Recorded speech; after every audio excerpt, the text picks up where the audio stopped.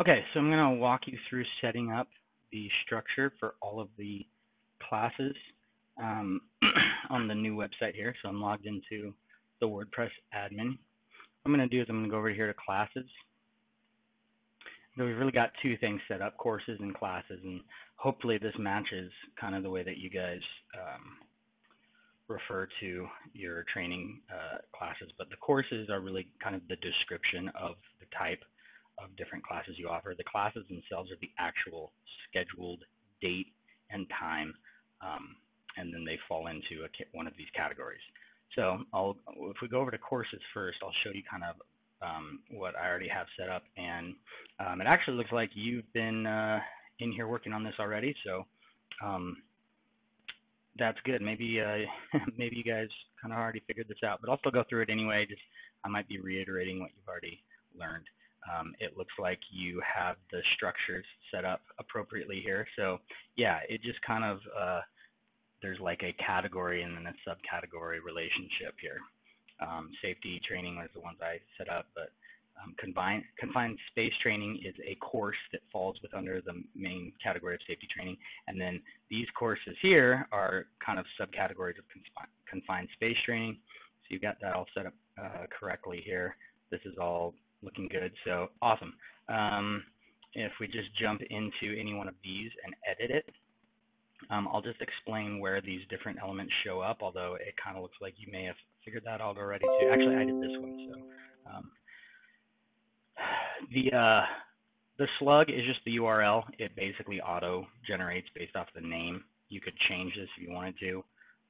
If you wanted this to be like a longer description, keeping nice, clean URLs is always beneficial. That are, a good description. So like, let's just say you wanted this to say confined space training, and then in parentheses put something, like a little bit longer description, keeping the slug here to a nice, like 3 words or whatever with the spaces between is a good way to go. You can set up the parent course. This description is a short little blurb that's going to show up when these show up in a list. So if we go to the safety training page, it shows all of these subcategories underneath safety training and shows the title and it shows this description. So it's a short little blurb. This is what will show up on the actual page. So when we go to the safety training page, this blurb will show up if they click on this actual course, the Learn More button or whatever that clicks over to this actual page. Then they'll get this. So this is kind of a much more in-depth description. And we're not using the archive headline, so no need to worry about that. This is just for SEO stuff, so that you can actually put like a custom title and description of the page on there.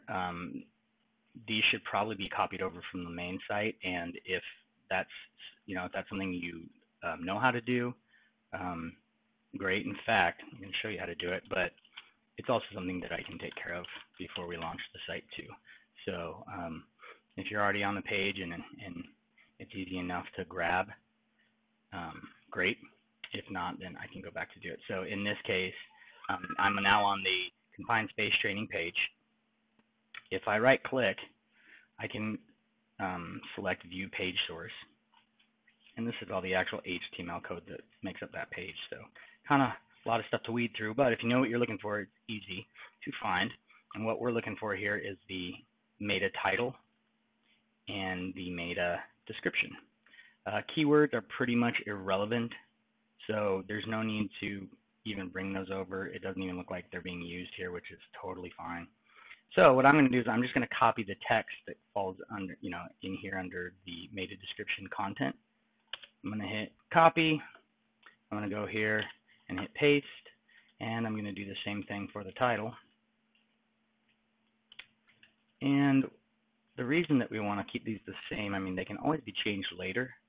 That's easy enough to do, but since this is the page that is indexed with Google, and we're going to eventually tell Google that this page either points to this new URL, or if the URL ends up being exactly the same, which I think they will be in this case, they won't be seeing new metadata that will either confuse them or cause them to have to kind of re-index or re-rank the page. Ideally, they'll see a little bit different coding because it's a new design, but the important stuff, the content, is all the same, including the metadata. So the last thing is this image here. This is the image that I'm actually going to go ahead and open up the dev site too. And so if I go to safety training, here's that little blurb we were talking about.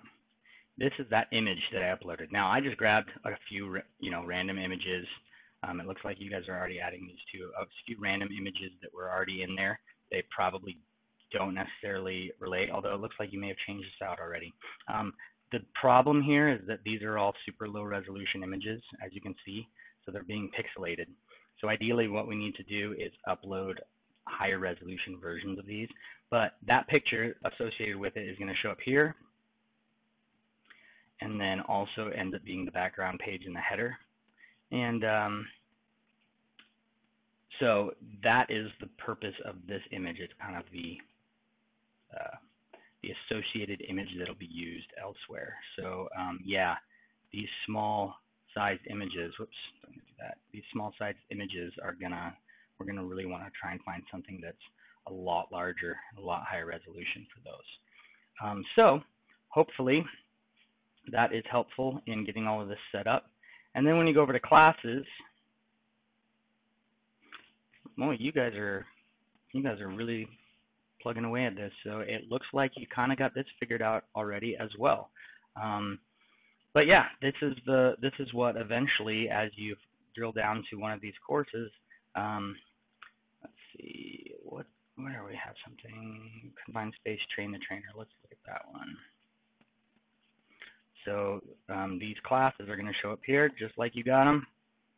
And so it's my job to get these registration figured out. So here, this is the key,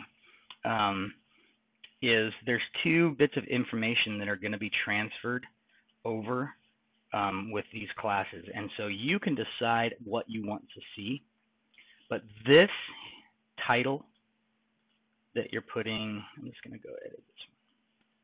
So whatever you put here and whatever you put here gets transferred over when they hit register. This is just one form. We're not creating a ton of different forms. There's one registration form.